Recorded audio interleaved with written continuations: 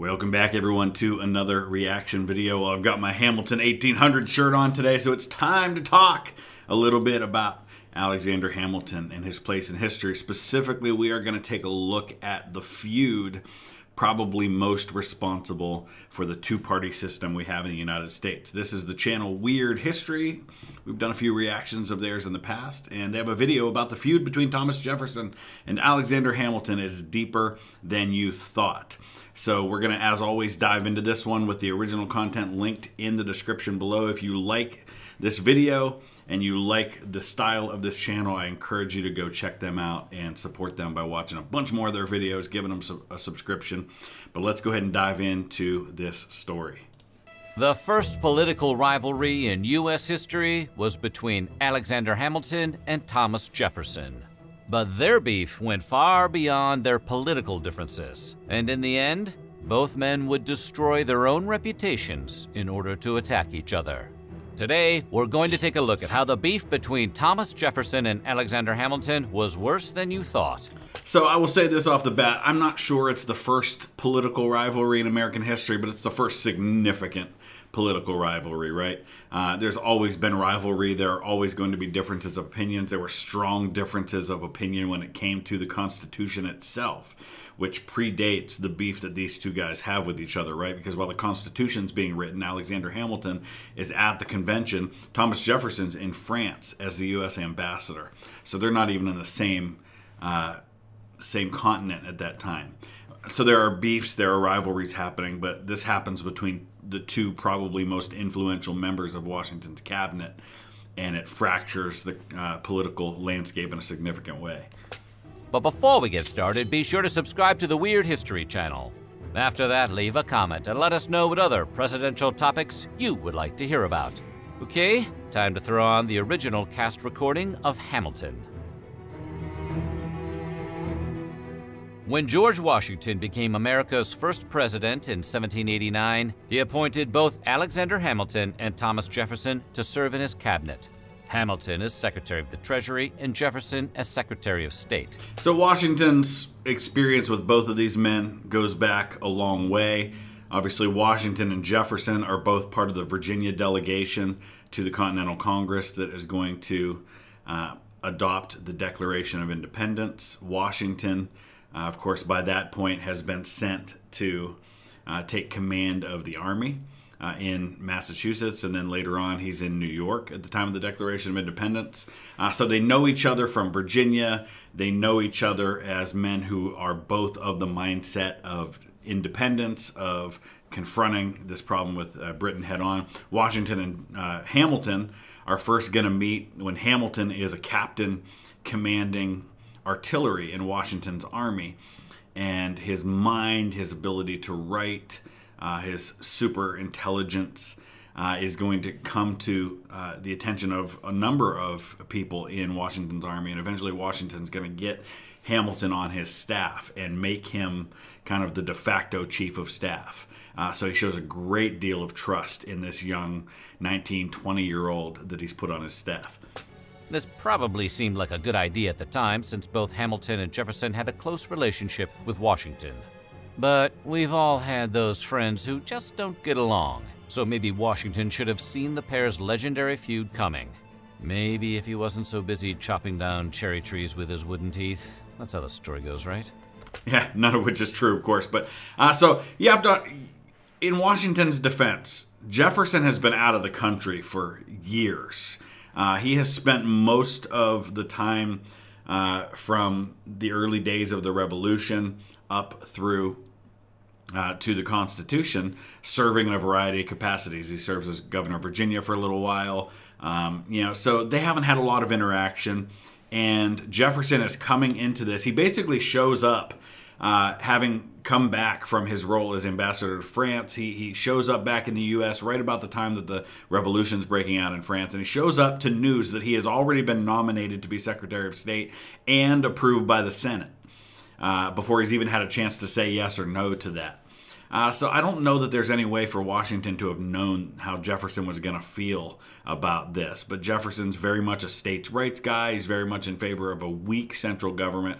Hamilton could not be more opposite. And I think Washington is more of Hamilton's mindset on this, which is why he defers to Hamilton so often. Hamilton was only 22 when he served as Washington's secretary during the American Revolution, and they remained close for years after the war ended. In fact, it was Hamilton who encouraged a reluctant Washington to run for president.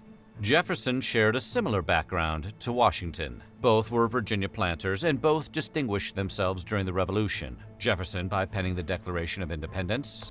Fun fact, if you've ever looked at this painting, if you look, you can't see it in this image, but if you look down at the bottom, you'll see that Thomas Jefferson is stomping on John Adams' toes in this image. Now, there's no... This image that's portrayed here never actually happened because all of those men were not there at one time when the Declaration was presented, when it was adopted, when it was signed. Men were kind of coming and going, things like that. And Washington by winning the war. Also, both men married widows named Martha, and we all know the power of a shared Martha. Thomas, you promise.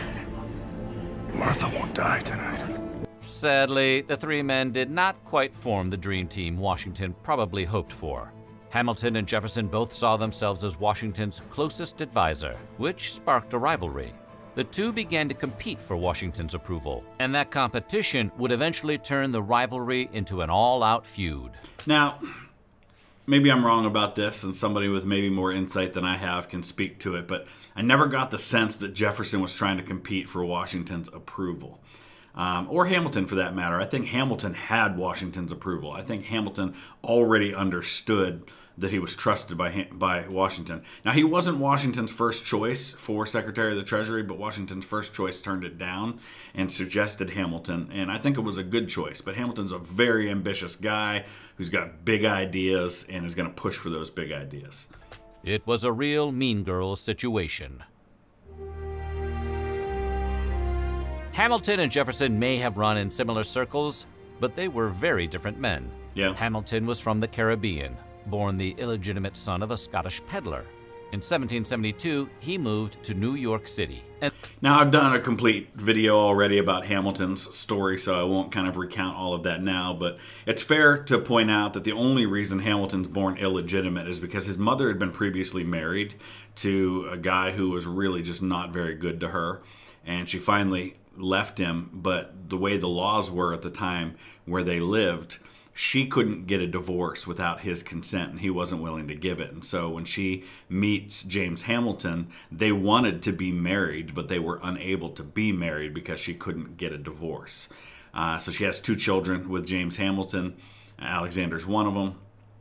And then James Hamilton basically leaves. She dies of illness when Alexander's just a kid. And he basically becomes an orphan and has to kind of pull himself up. And the Big Apple turned Hamilton into a proponent of urban commerce. He saw America's cities and its merchant economy as the economic engine that would drive progress. And he believed a strong central government was necessary for the country's survival. Yeah.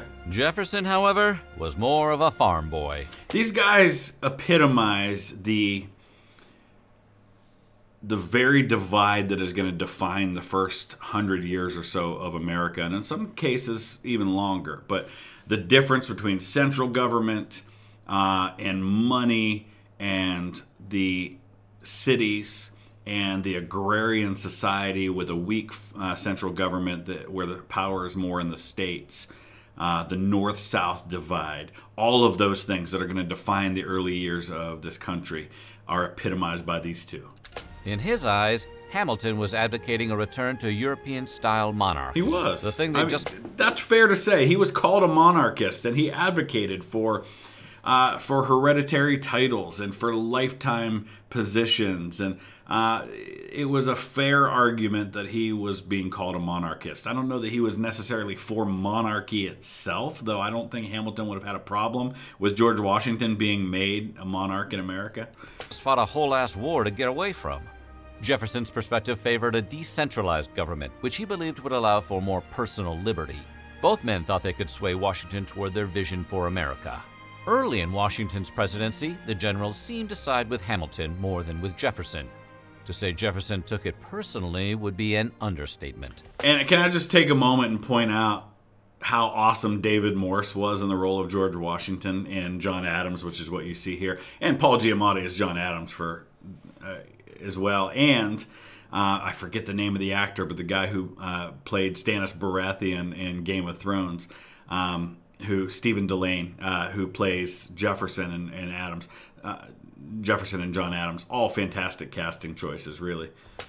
Jefferson was convinced that Hamilton was a corrupt, self-interested monarchist. He was. And in 1792, he complained to Washington that Hamilton had a squadron devoted to the nod of the Treasury. According to Jefferson, these men wanted to form the most corrupt government on earth, which sounds like hyperbole, but Jefferson apparently really believed it. Jefferson believed any consolidation of federal power was going to lead to corruption.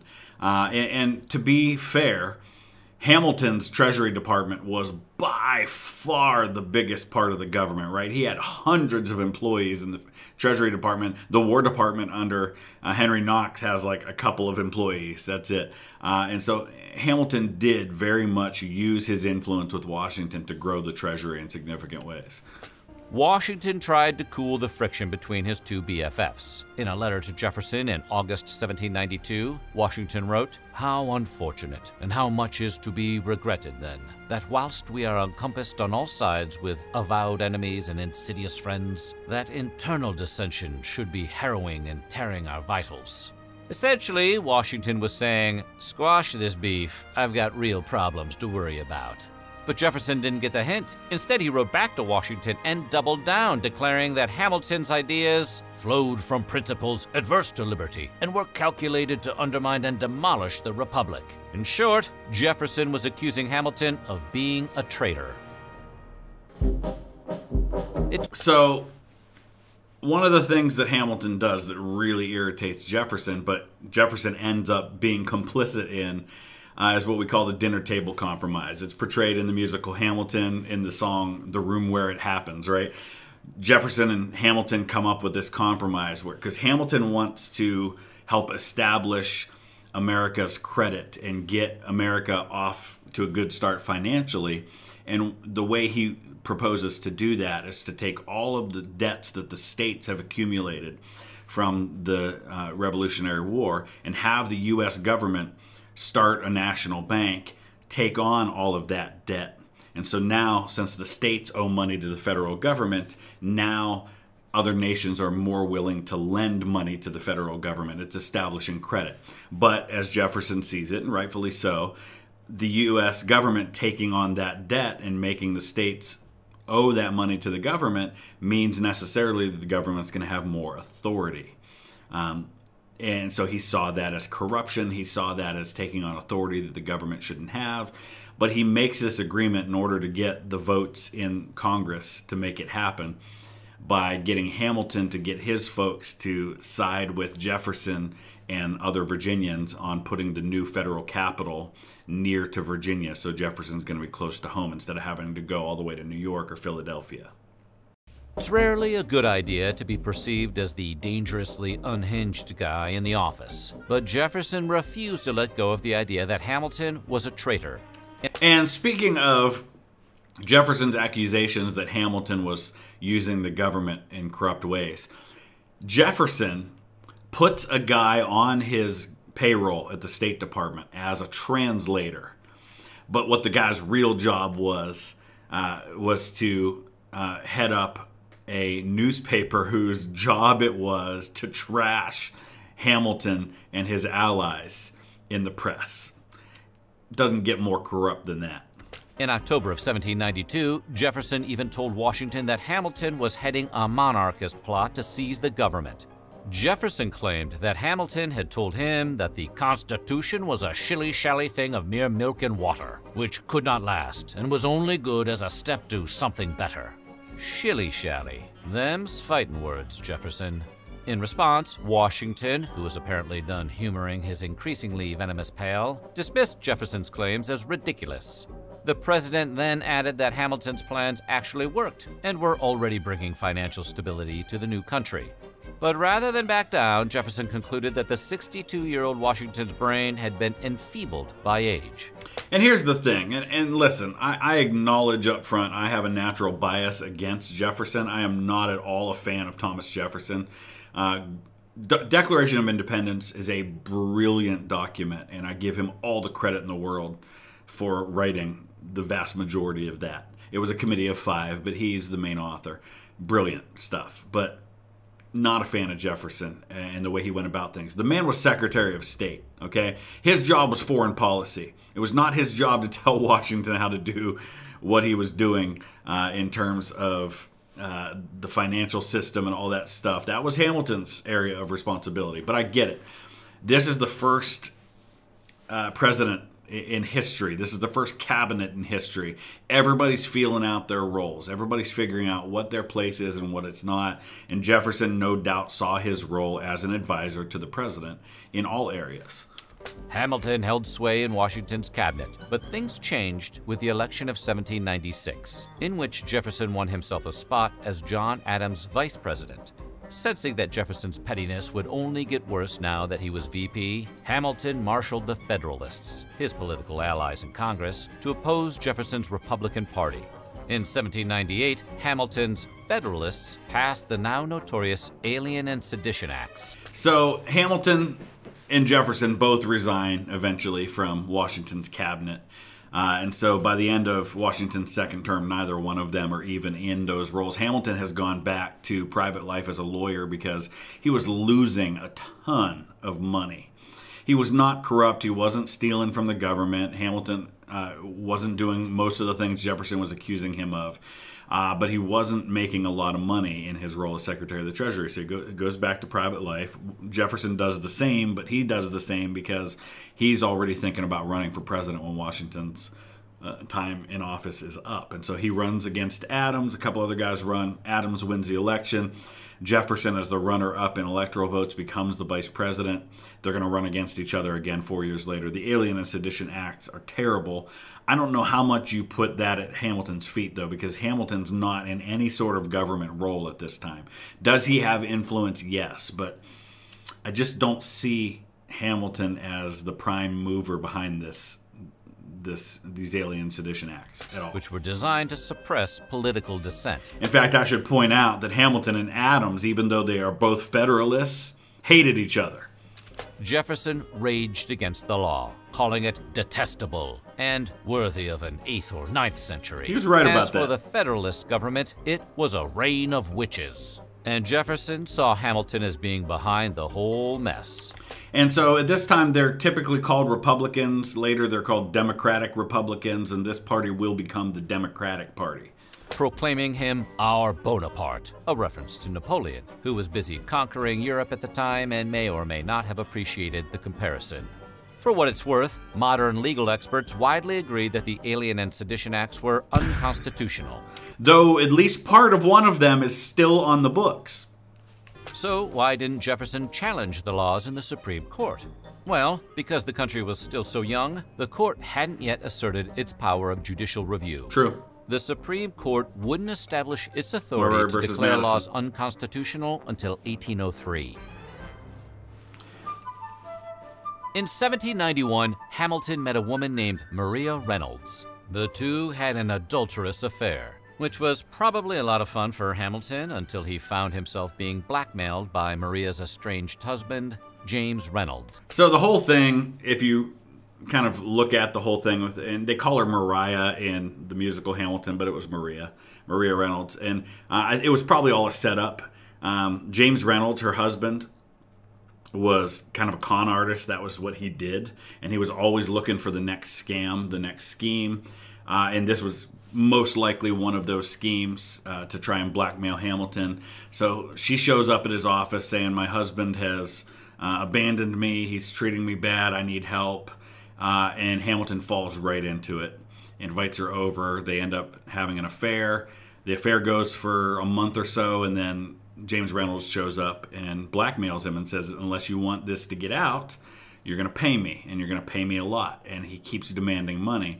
And eventually Hamilton just says, I'm done. He ends the affair. He says, I'm not paying you anymore. Reynolds ends up in prison and ends up kind of spouting off about this and saying, hey, I know something about the Secretary of the Treasury. And he starts saying all this. And so very early on, it gets out. And there are men who know about it, but it doesn't come to anything. And it's only years later, after Hamilton's back in private life, that all this comes out.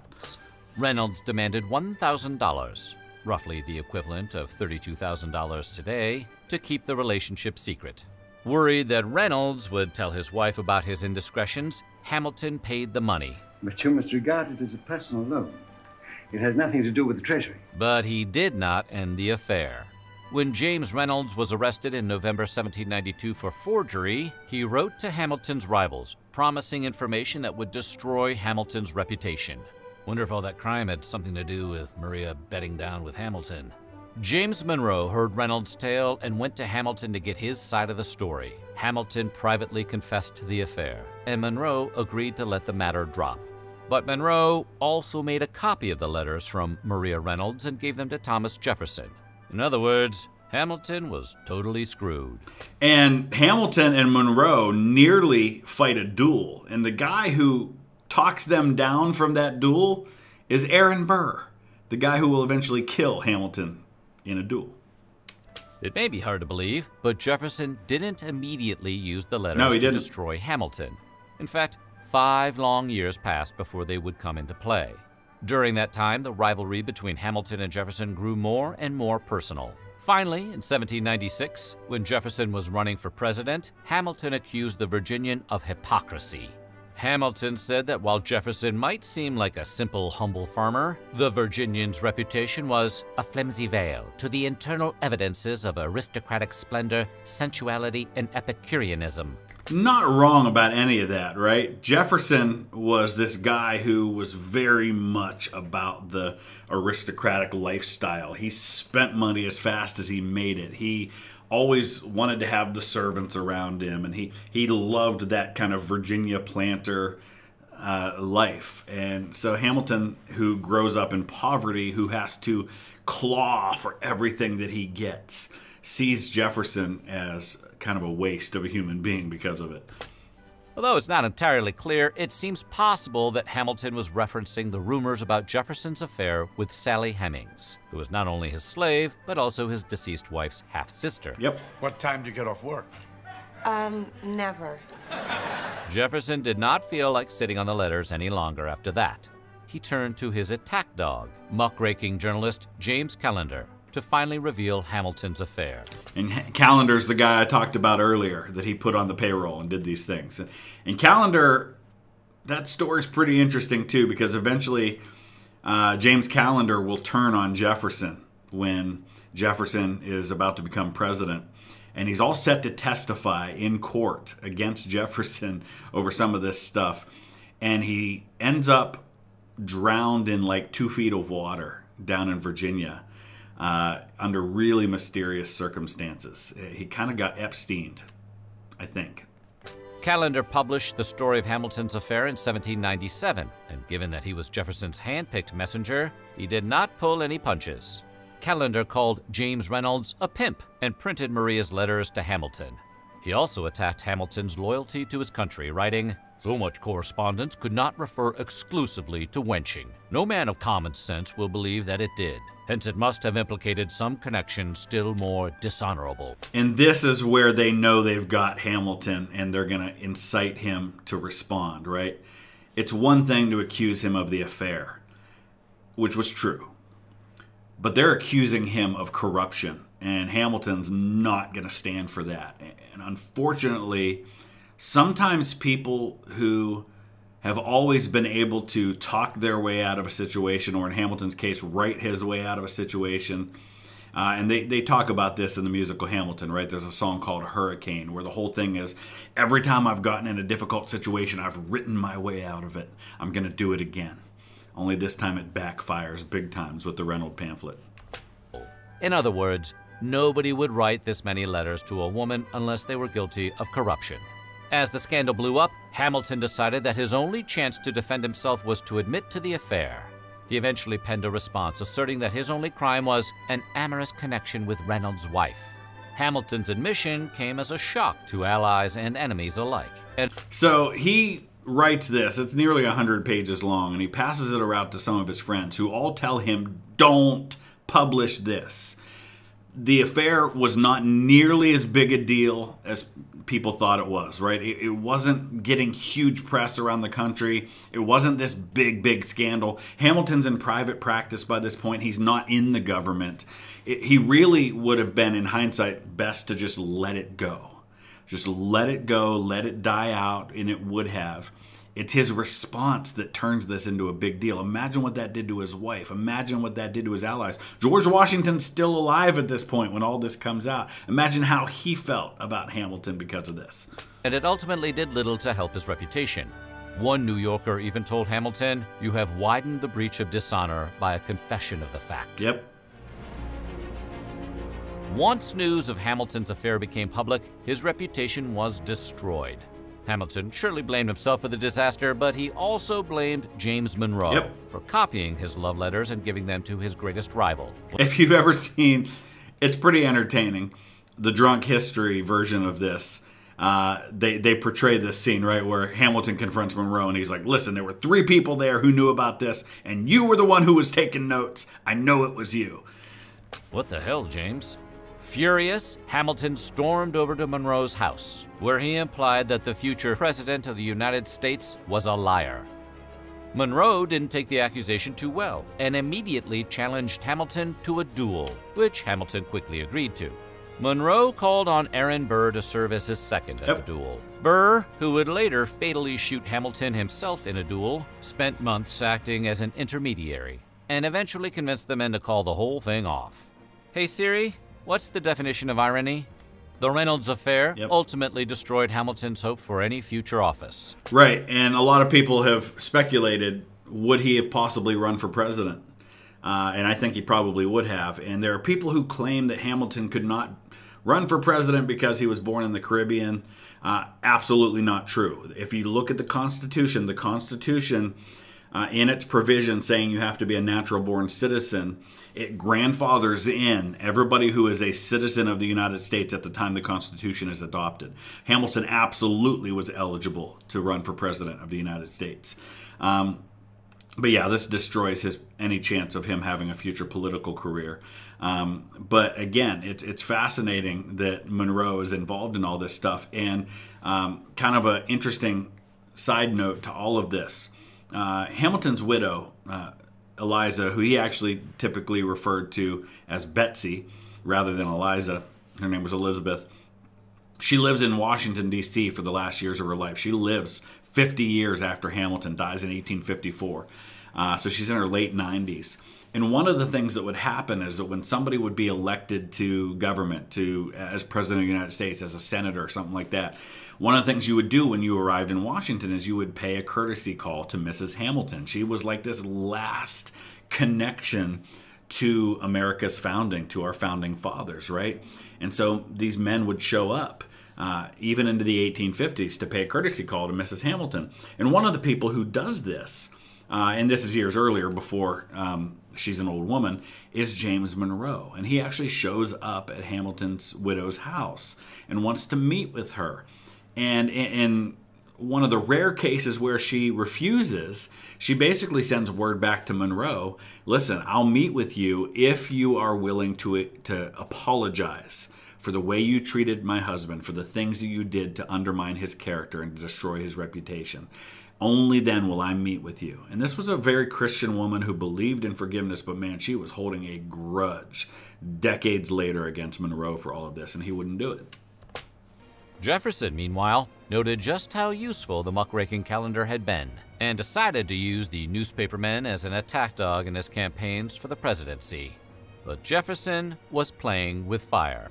In 1800, Callender was arrested for writing a vicious anti-federalist paper and was prosecuted under the same Sedition Act that Jefferson had already opposed. By the time Callender got out of jail, Jefferson had been elected president. Callender expected Jefferson to help him out, but the president just ignored him. So, Callender retaliated by publishing scandalous stories about Jefferson's affair with Sally Hemings. So there you go.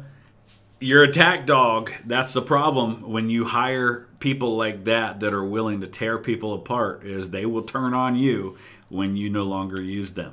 Turns out that the Founding Fathers were basically the messiest clique in high school. In 1804, Aaron Burr whacked Alexander Hamilton in a duel. After the event, Thomas Jefferson, in a show of maturity and respect, finally stopped tearing into his old rival. Nah, just kidding. Jefferson kept ripping on Hamilton for years to come.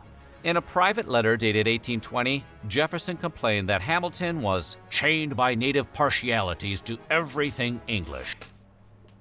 And Jefferson had a natural aversion to anything English because he's very pro-French. In fact, like to a fault, he was very pro-French, to where he was blind to anything that the French did, like the XYZ affair, for example.